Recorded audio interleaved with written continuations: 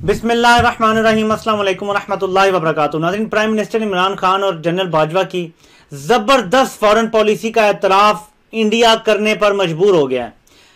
हमने मक्खन से बाल की तरह इंडिया को अफगानिस्तान के मसाइल से दूर निकाल के फेंक दिया है। अब सिर्फ रह गए हैं स्टेक होल्डर्स पाकिस्तान, रूस, चाइना और अमेरिका। कितने बड़े बड़े जाइंट्स के दरमियान पाकिस्तान को ला के बिठा दिया है।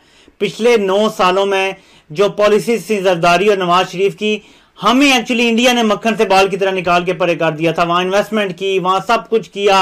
अमेरिका को यह बताया कि मैं ज्यादा कर सकता हूं, मैं ज्यादा काम आ सकता हूं। बड़ी मुश्किल से इसको रिवर्स गियर लगा है नाजरीन, और इसी वजह से ये खबरें आ रही हैं कि शायद जनरल बाजवा को एक्सटेंशन मिल जाए, क्योंकि अफगानिस्तान का जो पीस प्रोसेस चल रहा है और जिस तरह के राब्ते हैं और जो सब कुछ हो रहा है, इस दौरान क़यादत की शायद तब्दीली अफगानिस्तान के पीस के लिए भी अच्छी नहीं होगी। क्योंकि जिस तरह का सेटअप जनरल बाजवा करने की कोशिश कर रहे हैं, उसमें पाकिस्तान का भी फायदा होगा, अफगानिस्तान का भी फायदा होगा और अमेरिका को भी सेफ एग्जिट मिल जाएगी। इसमें सब फरीकों का फायदा है। इससे चाइना भी खुश और रशिया भी खुश है।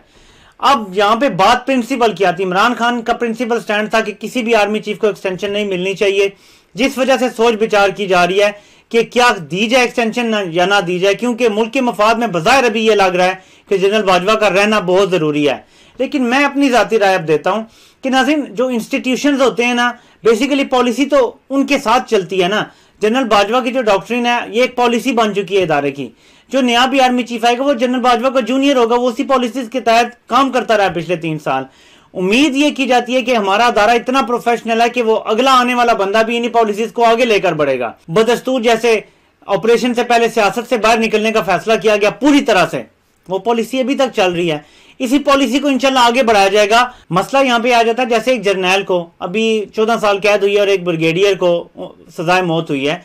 कुछ लोग कई दफा कंप्रोमाइज्ड हो जाते हैं, उनके कोई पास्ट की वजह से, कोई वीडियो, कोई ऑडियो, कोई टेप, कोई खतरा, कोई भी वजह से। तो अभी हमें क्योंकि ये यकीन है कि जनरल बाजवा कम अज कम कंप्रोमाइज नहीं है, पाकिस्तान के हक में सब कुछ ठीक जा रहा है, तो इसलिए ये गैम्बल जो है ना, लेने से पहले 1000 बार सोचा जा रहा है कि क्या इन्हें जाने दिया जाए और नया आने दिया जाए। क्योंकि ओवरऑल इदारे की प्रोफेशनलिज्म पे किसी को शक नहीं है।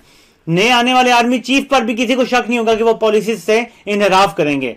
लेकिन ये जो एक छोटा सा शक का अंसर रह जाता है ना, इस वजह से इस पे सीरियसली गौर हो रहा है कि जनरल बाजवा को रहने दिया जाए। लेकिन मेरा जाती मशवरा यह है कि जनरल बाजवा को रिटायर करके सिक्योरिटी एडवाइजर लगा लिया जाए, प्राइम मिनिस्टर के साथ रख दिया जाए और आर्मी चीफ जो है वो तब्दील किए जाए। इस तरह इदारे में भी जो बेचैनी पैदा होती है वो भी नहीं होगी। जो सारी पोस्ट्स में जो तरक्की रुक जाती है वो भी नहीं रुकेगी और तमाम काम स्मूथ चलता रहेगा।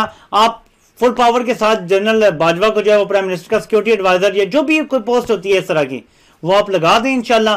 तो जिस तरह निजाम है वो चलता रहे, अफगानिस्तान का सारा उनके हवाले कर दें, अमेरिका से डील उनके हवाले जैसे है, प्राइम मिनिस्टर वो साथ मिलकर चलते रहे इंशाल्लाह।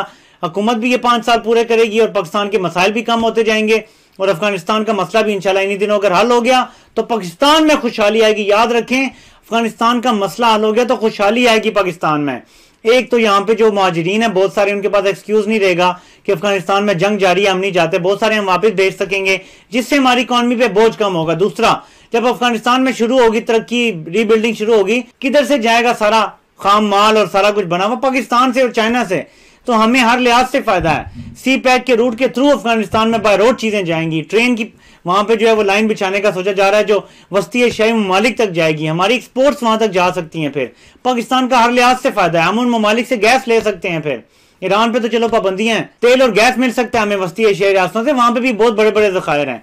तो पाकिस्तान का फायदा है अफगानिस्तान में अमन हो, और इसके लिए जनरल बाजवा का किसी न किसी अंदाज में अभी रहना इस सिस्टम में बहुत जरूरी है। लेकिन उसका तरीकाकार यह है कि आर्मी में भी तरक्कियों को ना रोका जाए और उनको वज़ीर-ए-आज़म के साथ जो है वो अटैच कर दिया जाए, ताकि ये मामला ऐसे ही आगे बढ़ते रहें। आप सबके सुनने का बहुत बहुत शुक्रिया।